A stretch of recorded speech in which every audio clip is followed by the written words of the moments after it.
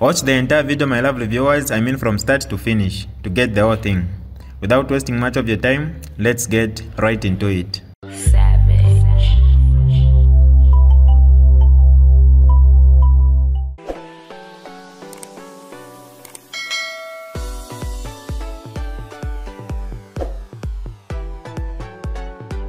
Hi lovely viewers, it's me again, your one and only Mutati Mpundu.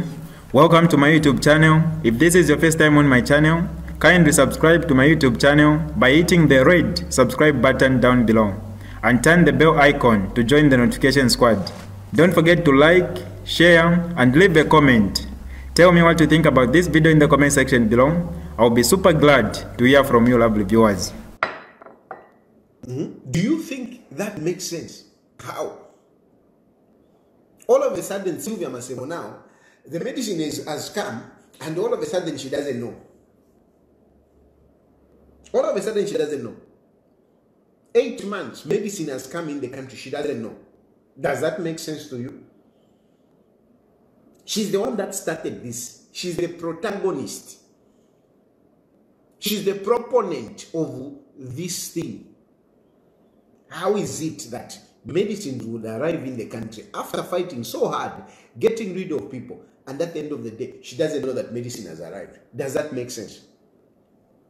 No, it doesn't make sense at all. It doesn't make sense. But what is the issue? How did this happen? How this happened now, let me tell you. So, when the medicines started coming, when they came, remember, Biri is now removed. Nyasulu is in. Nyasulu has saved Sylvia Masebo. Nyasulu has done what these others refused to do. So Nyasulu feels so powerful. He's so powerful. Hello, I've saved you. I've saved you. Without me, this deal wouldn't have gone. Okay? So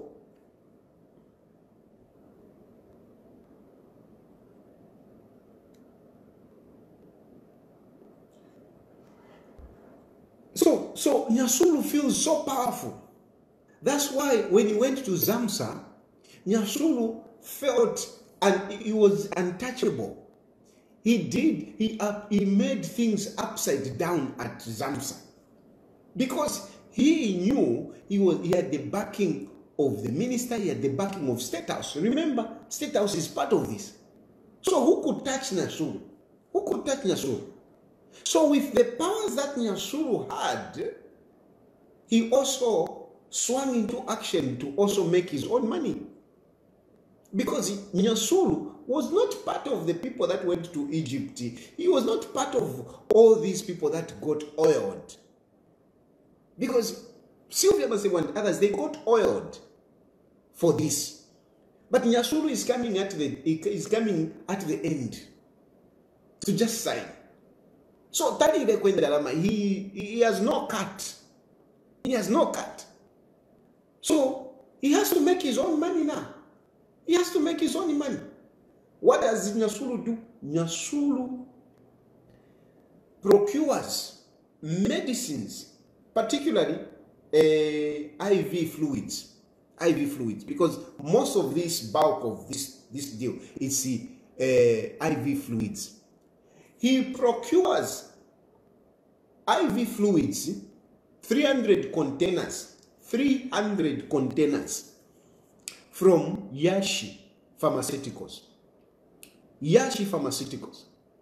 Nyasulu procures 300 containers from Yashi Pharmaceuticals with the value of almost about 3 million. And why is Nyasulu doing this? Nyasulu is doing this because Nyasulu knows that medicines are coming from Egypt, but he still goes to Yashi and contracts them. Why is contracting them? Because he wants to get a cut. He wants to get a cut. The Egyptian, whatever, he signed it, but he didn't chew anything. So he He orders, medicines from Yashi and Vicky. Which companies, there are two different companies, but basically they are owned by the same people. And these people, they give Nyasulu some kickbacks because Sylvia Masebo has eaten money from the Egyptian deal. Victor Nyasulu, he wants to also eat. He contracts Yashi and Vicky to supply the same medicines, especially the IV fluids. In the pretext of, you remember in January, we had cholera. So we had cholera, so yes, we need this. And so Nyasulu uses that excuse to buy a lot of these IV fluids. Meanwhile, we have IV fluids which have started arriving in the country from Egypt. But Nyasulu is not interested in them. He's not interested. He's interested where he has gotten the money. And he's the boss there.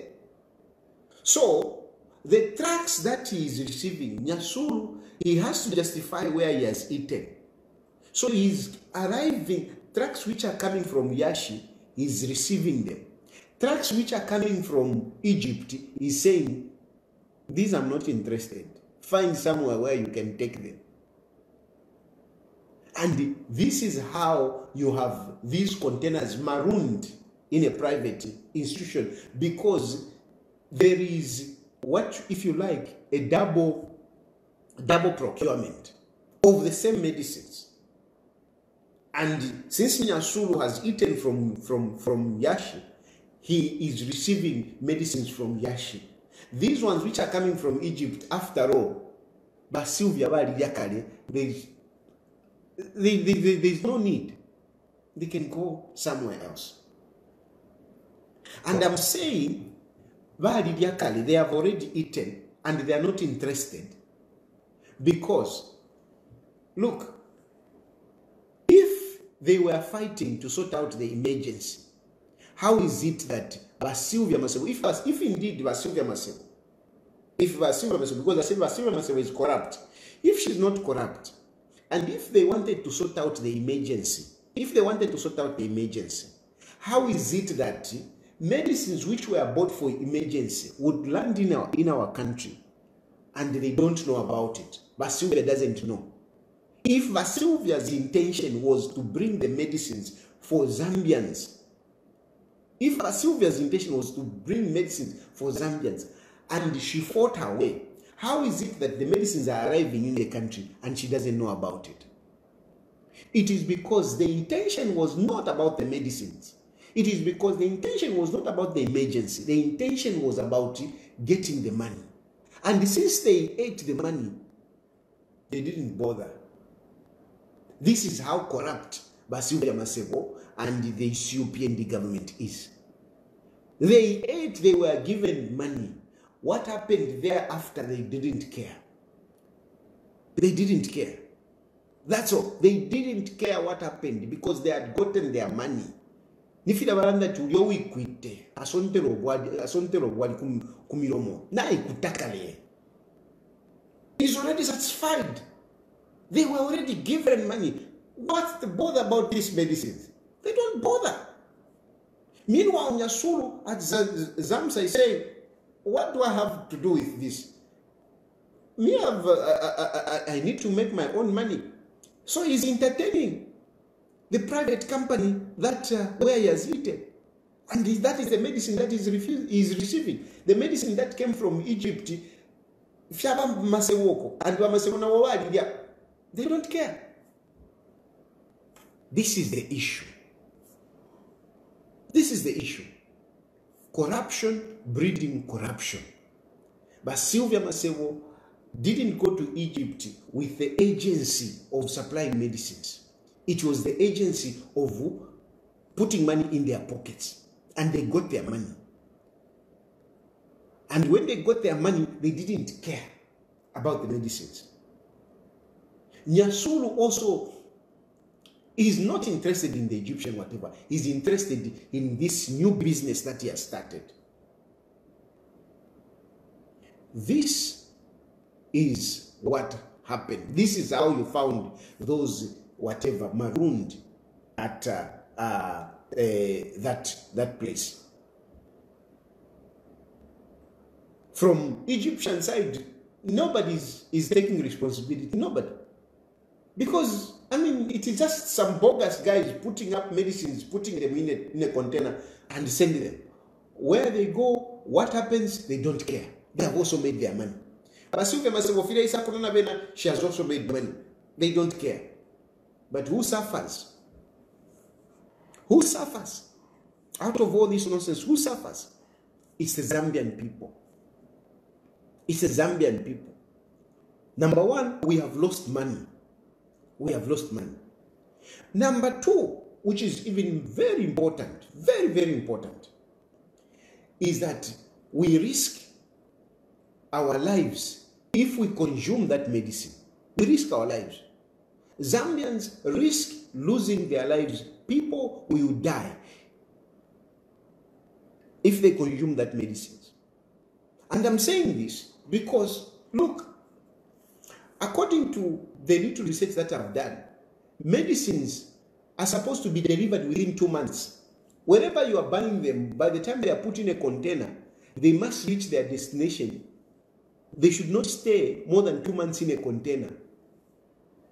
That is what I've found out. That within 2 months, medicines, wherever they are packed from in the world, they're supposed to reach their destination within 2 months. Why? Because containers, especially particularly those kind of containers, they cannot regulate the temperature. They cannot regulate the temperature. Medicines would go bad in those containers. So that's why they want them to be, to be disposed of or to reach their destination within 2 months. Not to be disposed of. Medicines are made like, it would have a 3 years, like the IV fluids, they would have 3 years lifespan. But in a container, they should not stay more than 2 months. Because medicines have got a way that there's a way that you look after medicines. We all know most of the times when you buy medicines, the temperature is very important. They talk about, keeping medicines in a certain temperature. We know about that. So in the container, they shouldn't last more than 2 months.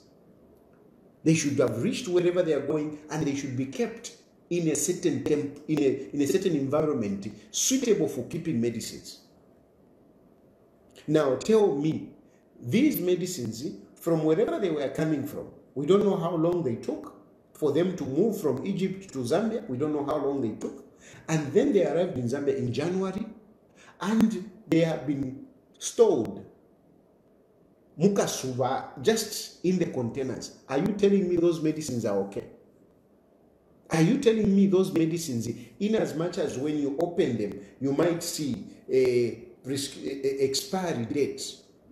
Expiry date might even be saying 2026, for argument's sake.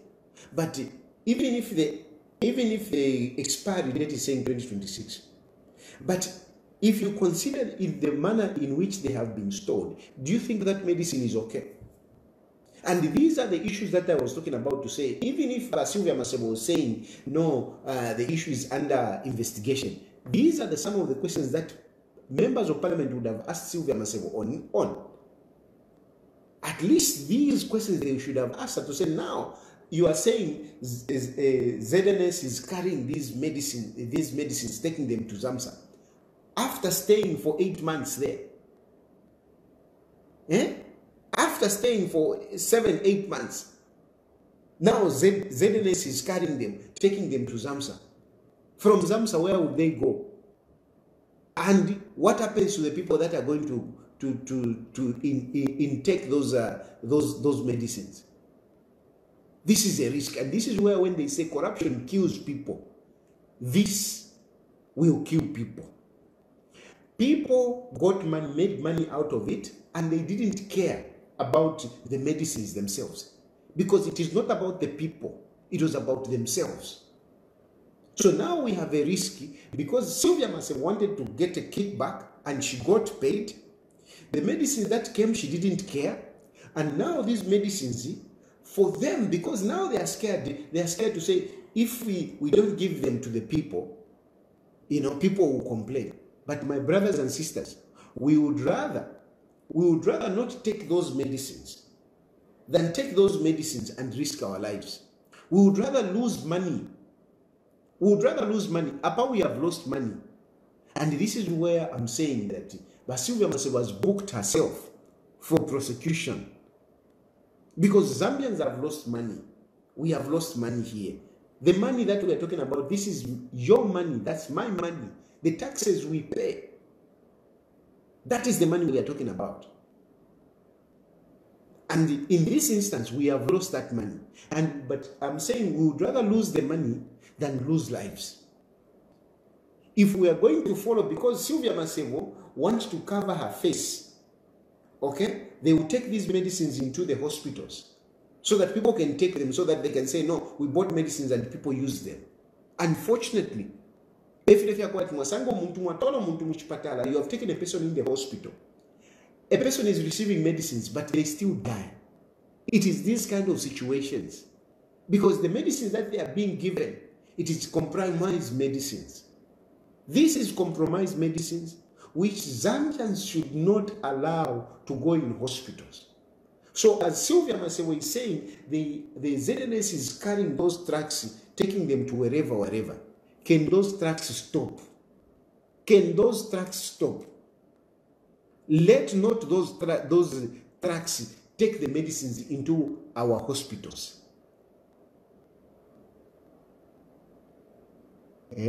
But why collection them when you have seen the expiry date? Look, the issue of the expiry date might not arise. Listen to what I'm talking about here. The issue of expiry date might not be a safe measure, because the expiry date can even say, yes, expiry date is, for argument's sake, 2025. 2025. But this medicine that you are consuming today has been on the sun for 8 months, at least for the time that we know. Because if you look at from where they are coming from and whatever, you can't guarantee the efficacy of these medicines. These medicines has even turned into poison now. Because look, when heat is applied on anything, there is a chemical reaction. On anything, when heat is applied, there is a chemical reaction. And medicines are chemical. So when heat is applied on them, they turn into something else. And you can't know what that something else is. It might as well be poison. So those medicines should not be consumed. ZNS is carrying them, taking them where? Those medicines should not go to people. Let us lose the money. Sylvia Masebo, it's okay. But let us not lose lives. Don't fall by, the justification of Sylvia Masebo. There is no justification. Sylvia Masebo cannot say, no, I didn't know. No. She's the one that bulldozed these medicines to come into Zambia. She had people fired because of wanting to bring these medicines to Zambia. She labeled it an emergency. How is it that today Sylvia Masebo can say she didn't know? It is not possible. And then, what about Hakainde Hichilema himself? Where is his intelligence? Because like Wakabushi was trying to say, Hakainde Hichilema is so meticulous, is whatever. Meticulous. Yeah? Because these people don't care. What they care for is money. When they have made the money, they just don't care. This is what is happening here. They don't care because for them, they made the money. That's it. They don't care. These people don't care. And this is an example. They made the money. They got their money. About the medicine, they don't care. And even now, these medicines, wherever they are going, and how they are going to affect the people, they don't care. They don't care. Inena mi papa tamwebena Zambia. Me, I'm just being a brother, and I love you. I love you. I mean, even a praise singer, me, I don't hate anyone. And I don't want people to die because of the corruption of Sylvia Masebo and Hakainde Hichilema. I don't want people to die. You will die because of their corruption, because you consume that medicine so that they can justify to say to Adile Temiti, we bought medicines and people took them. And yet those medicines, they were compromised. And they were compromised because of their corruption. If they had followed the right channel of buying medicines, we wouldn't have had this situation. Because even the medicines that this Nyasuru got from Yashi, they are not in the sun. They were not in the sun like these. Yashi is bringing medicines, and in Gabasangati, sometimes they don't offload. They have been told, sometimes they don't offload. But Yashi makes sure that they look after that medicine accordingly, properly. You see the difference? Yashi, I mean, came in dubiously with, corruptly with Nyasuru. But at least their medicines, they are looking after them. You see the difference? You see why people like Professor Kasonka was against. You see why people like Magwede were against. They were against because of this kind of situation. If it was somebody who is supplying medicine, if it like the way Yashi is supplying medicine, because they deal in that, they make sure that their medicines are properly looked after. But because these ones were acquired corruptly without following procedures, that is why they were just left there. I'm sure you understand this point. If it was one private company in Egypt sending medicines into Zambia, they would have made sure that those medicines are not marooned like that. But it's because that side, there is just somebody who is just collecting medicine, put them in a container and send them. Somebody who is corruptly, engaged. This is why procedures are very important.